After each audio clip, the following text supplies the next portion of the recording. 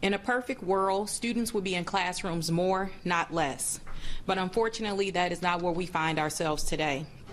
As we have said all along, our decision to reopen school will rest with the science. It will be guided by the science, the counsel of our public health officials, and by the responses that we receive from our families through a robust community engagement process. We will begin the new school year learning at home and continue learning remotely for the first quarter, which ends on November 6th.